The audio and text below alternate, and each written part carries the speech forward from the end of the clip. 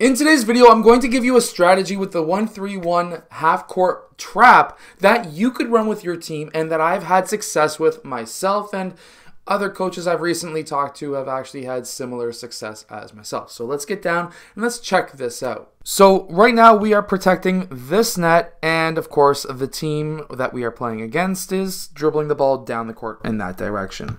Now what I like to have is my two fastest players at the bottom and at the top. They don't necessarily have to be the tallest player down here because this guy can crash the boards. And basically the idea here is to be able to trap the players at half court and to trap the players in the corners. One of the ways that teams will try and beat a 1-3-1 is by either trying to pass the ball to the middle or pass the ball down to the corner. So what player 5 needs to do is to make sure that he is front facing whoever is trying to set up in the middle of the court, usually somewhere around that 3-point line area. I have my slowest but strongest player set up in the middle, and then I've got my center or my two biggest players who are the fastest out of the bigger players along the sidelines. This way, we've got the fastest player who can run to the corners quickly and intercept those passes from going to the corners. We have the strongest, slowest player in the middle because here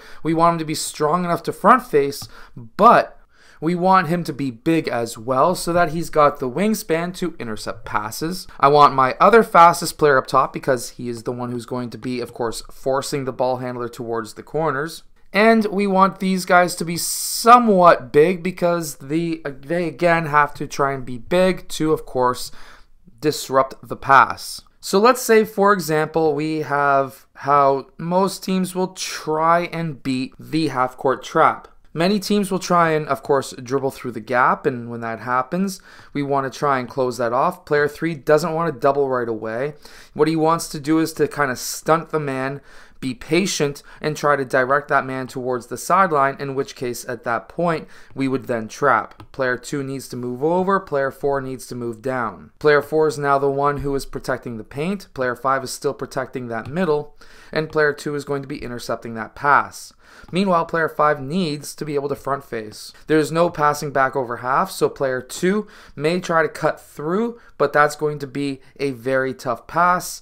At this point, he is trapped, and if you've got a fast enough 2-guard or 1-guard down in the post who's able to get out to that sideline, then there should be some pretty good interceptions. Another way that teams will try to beat it, which is how I personally like to try and beat a 1-3-1, is by having this middleman set up a screen for the ball handler. The ball handler will use that screen, and in most cases the defense will make the mistake and have player 5 come out, and in which case that screen and roll, you'll be able to hit player 3 up, and now you're in a 3-on-1 situation, or sometimes maybe a 3-on-2, in which case you're going to probably be able to get a shot off or score.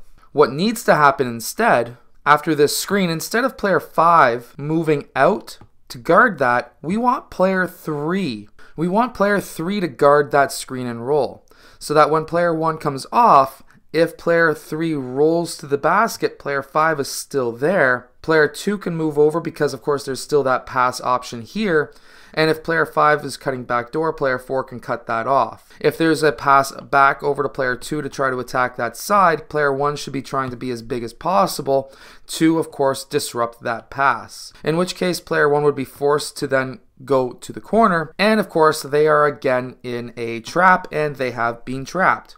Now, the really nice thing for myself with running a 1-3-1 is I'll actually drop back into the half-court version of the 1-3-1, or we go into my unbeatable defense. And with my unbeatable defense, it's still a trap in the corner, but it's a double in the low post as well. So definitely go check that out down in the description below. It's called the Unbeatable Basketball Defense. But if you don't run that strategy, you could run this secondary strategy that I like to run occasionally as well, which is player 5 drops to the free throw line, player 2 is still guarding that low post because he has to run out to the corners, player 3 moves down to the free throw line extended, same as player 4, and player 1 then drops to, of course, the 3-point line.